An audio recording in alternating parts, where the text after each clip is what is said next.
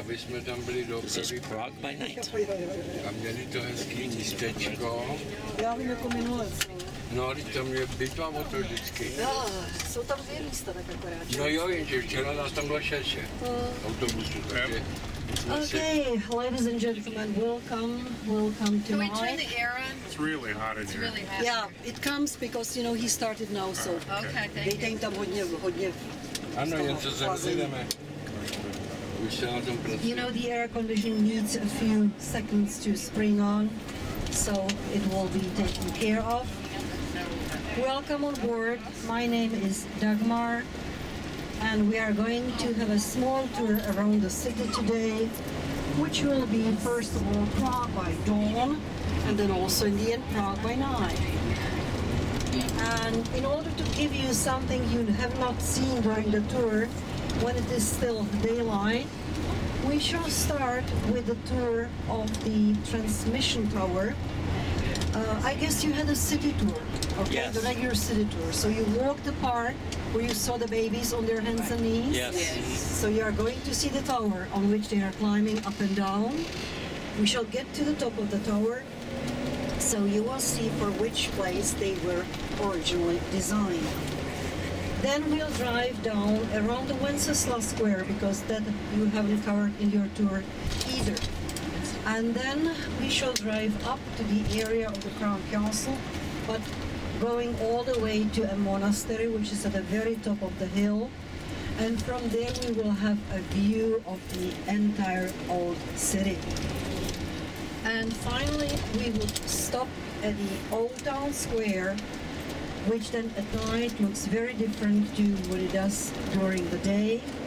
And so we'll be back at the hotel at 10 o'clock. Any questions so far? Okay. So we'll be getting off the bus just about 2 or 3 times.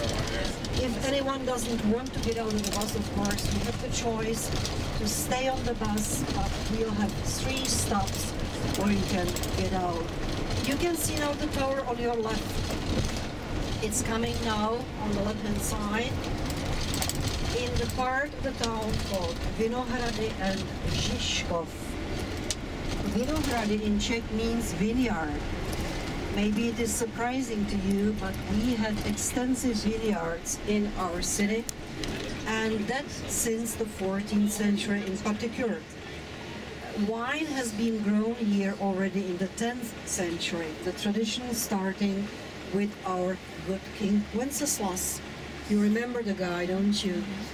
And so in the 14th century, this country was ruled by our famous king, the Emperor of the Holy Roman Empire, Charles IV. I guess you heard the name today as well, okay? We were tested many times. Oh, you were put up to a test? Yes. Okay, let's do that again. That's a nice idea. Who was your guide? Sonia. Oh, Sonia. Yeah, I know her. Okay, so then Charles, who, I don't know how much she talked about his personal life, but he grew up in France at the French royal court. Because of his connection of the father, John of Luxembourg, they had strong connections to French-speaking countries. Charles, actually baptized as Wenceslas himself, grew up there. And probably you were told that his first wife and actually the only true love of his life was a French princess too, Blanche de Valois. They got married as kids, just imagine, 7 years of age.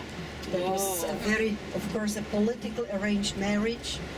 The children were then separated and they started to live together as a man and wife at the age of 15, that being of age in the Middle Ages. And of course, growing up at a French royal court meant that Charles, as a young prince, knew very well the French wines. And he decided to import the wine from Burgundy to our country. And the vineyards were on the right-hand side from here. So the area was originally called the Royal Vineyards. And it is also said that at the beginning he was very disappointed at the outcome of the wine, because of course we cannot compete with France as far as sunshine is concerned. But then he grew accustomed also to our version of his Burgundy wine, and It has to be said though that we are producing much better white wines than red wines. Okay, so you can get very decent white wines. If the year is good, then you can also have very good red wine. But I would say if you like white wine, go for that. Because if you know the wines from California, South Africa or Chile, you might be a little bit disappointed. Now this part of the town is called Zizkov. Zizka being a troop leader of the Hussites, which were actually people who started to fight for the Reformation in the 15th century. And close by here is a hill called Zizkov, and there a battle took place, which was won by the Hussites. And so then to honor the troop leader, this part of the town was called Zizkov after him. It is one of the parts of the town which were built around historical Prague, which was encircled by walls, by fortification walls, and they were 19th century for the greater expansion of the city. And Zizkov then was considered behind the city walls, one of the suburbs, and it was workers' class area, and that's why you don't find here any historical sites like you do in the center. So we are now just a few meters away from the tower itself, so we'll turn to the right and we'll be getting off by the tower.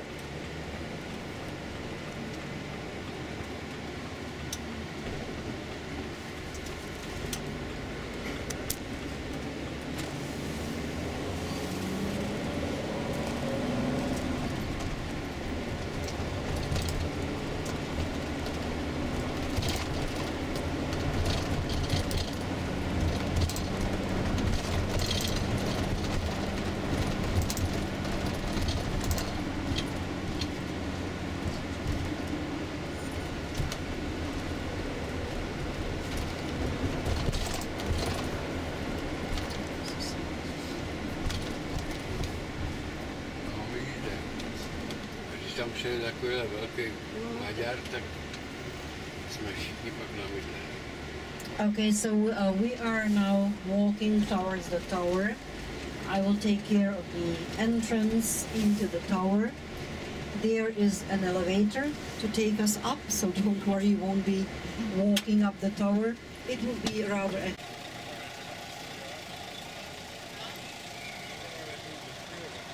Wow.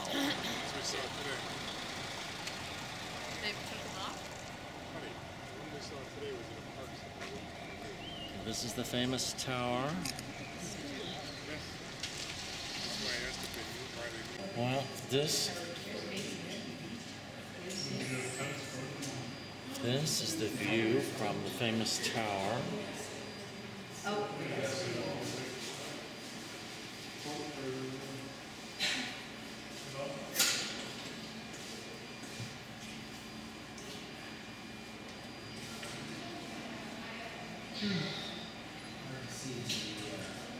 Oh wow, nice.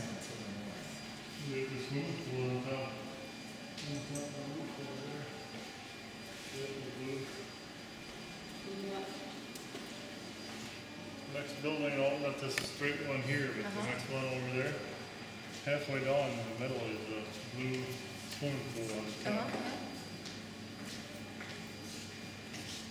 And a glassware on sale here.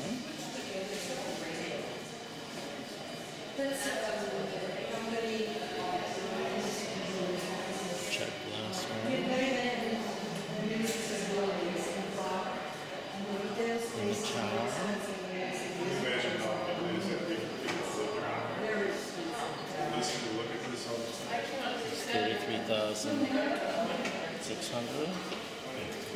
24,000. 600. 6,400.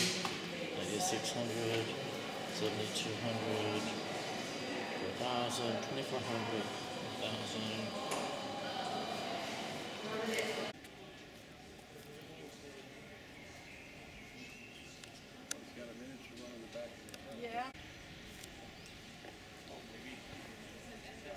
Yeah, it's pleasant out here.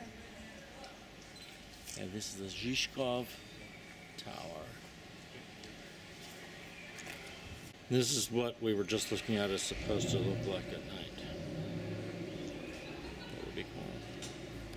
To spend their wedding night. It's called the wedding apartment in the clouds. Ah. Well, that's nice. Takže teďka to cvokneme hezky na Václava.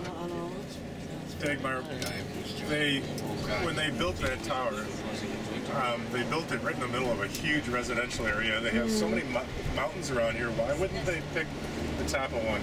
It's a good question. Why did they build a tower here? Also, there was a great controversy when they were building it, because not far from here is another Jewish cemetery, and they took part of the cemetery for the construction. Oh, on purpose. But that's the communists, you know. Yes. They never cared about these things. And if you would walk today on the Wenceslas Square down and the pedestrian street, there are large blocks of granite in the sidewalk. And these blocks of granite are actually Jewish tombstones. Jesus. Yeah. It was all done in communism. Oh. So that here you can see some of the nicer facades, which even though it's not any fashionable area, are beautiful in themselves. Unfortunately, that graffiti crap is everywhere.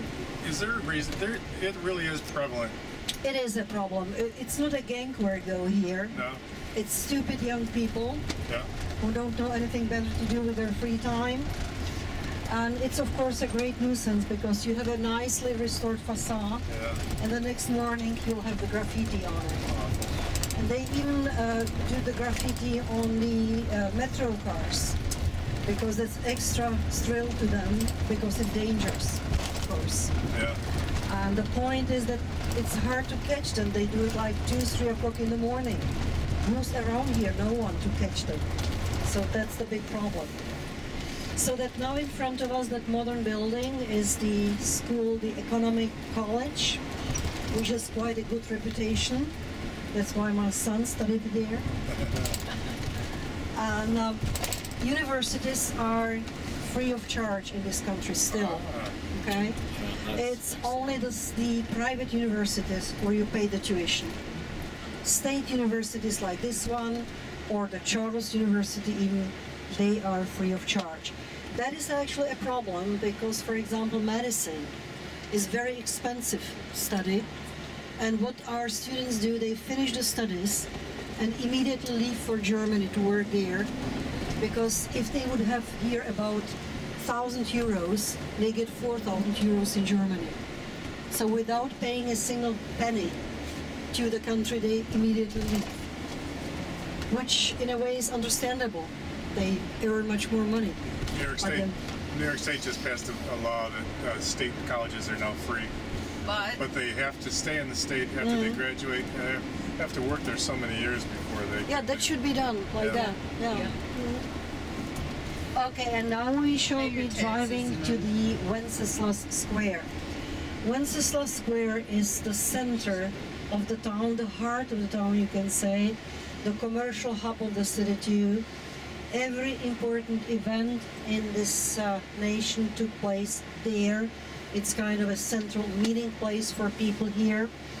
And it is the center of the part of the town called the New Town. The New Town you probably heard about is but from the 14th century. It was called already then the New Town. It was founded by, of course, Charles IV, who else, to expand the city, and the planning in his time was very modern for the 14th century, because to give you the comparison with Paris in the same time, there the widest street was 9 meters. Here in Prague, it was 23. What was 23 meters? The widest street in Prague in the 14th century. Okay? And in order to get there, we have to get on the highway now, which unfortunately was built in 1970s, right through the heart of the city. And it has completely cut off the Wenceslas Square from the National Museum. which we shall see in a minute. The building you are having now on the left-hand side is the main railway station, built at the beginning of the 20th century in Art Nouveau style. Now it's undergoing restoration, as you can see. And it was named after the American President Woodrow Wilson, who contributed to the creation of Czechoslovakia in Washington, America. The next small building here is a very beautiful German theater, nowadays the State Opera, a building of the 19th century. The ugly modern square building next to it, also built in communism unmistakably, and it was the communist parliament originally. And here we are coming to the National Museum, that scaffolded up building, which was built on the site of the previous entrance gate into the new town. As I said, the gates were being pulled down in the 19th century. The museum houses natural science collections, and here we are at the Wenceslas Square. On the left you can see again our good King Wenceslas, and the common saying here is, let's meet under the tail, which means here by the horse. And all the protests, all the tragedies of this nation took place here. Be it the invasion of the Nazis in March 1939, be it the invasion of the Soviets in August 1968, and so then also here people started to meet to protest against communism in November 1989 in the so-called Velvet Revolution. Why was it called the Velvet Revolution? Why was it called the Velvet Revolution? Because the political transition from communism to democracy went without any big violence. So as velvet is smooth, it was to describe the transition as a smooth one. Okay? So Wenceslas Square, where also a tragedy happened in January 1969, when a young student named of Jan Palach burned himself alive in front of the National Museum as a protest against the Soviet invasion. So that all happened here. On the left you have a very beautiful hotel, Grand Hotel Europe, Art Nouveau style. There are very many other historical buildings here. On the corner is a Hotel Yalta next to the Ramada building. Yalta Hotel, 1930s, and that was in the communist time one of the two only luxury hotels in Prague. So of course all the Westerners would be staying there. So it was wired from top to the cellar so that they could listen to what people are talking about. Excuse me, what is the name of this street again? It is the Wenceslas Square. Oh, okay. After good King Wenceslas you're seeing here at the top. The whole street is called that? Sorry? The entire street is called? The entire street is called the Wenceslas Square. Okay. It's nothing else. It's the entire square is Wenceslas Square. So we never did King Wenceslas Christmas song. Well, now you at least know that you're singing about the Czech prince. I guess you never heard that before, the story of Wenceslas. It's a story which was brought to England by a Czech princess, Anne of Bohemia, in the 14th century. And then in the 19th century, the British composed this Christmas carol about good King Wenceslas.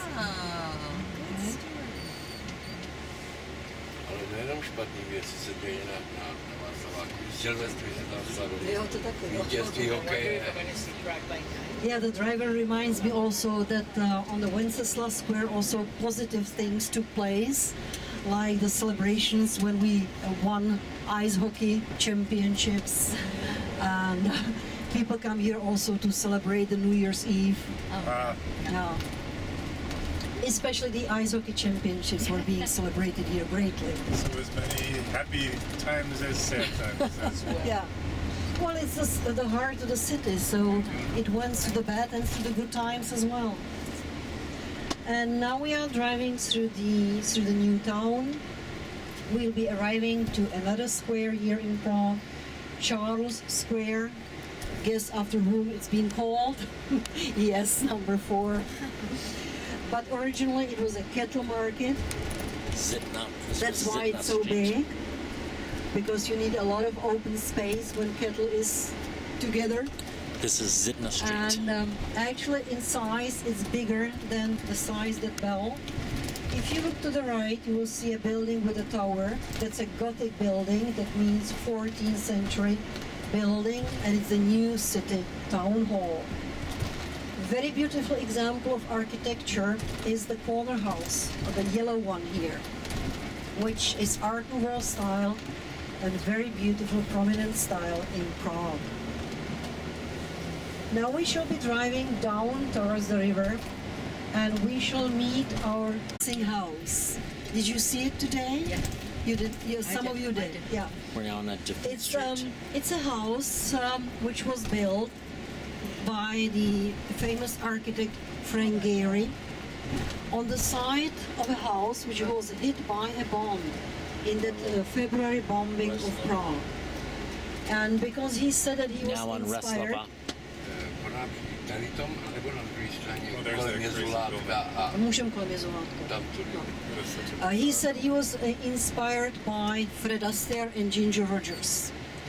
So that this glass part which you are seeing now, that's the part which should remind you of a woman with a swinging skirt, Ginger. And around the corner is Fred.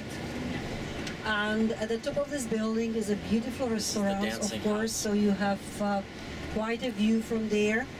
And even if you don't want to dine in the restaurant, if you buy there one drink, they let you go to the terrace and have the view. So Ginger and Fred, Street. the dancing house. Swaying with their skirt. Yeah. Fred's dancing. Yeah, I see.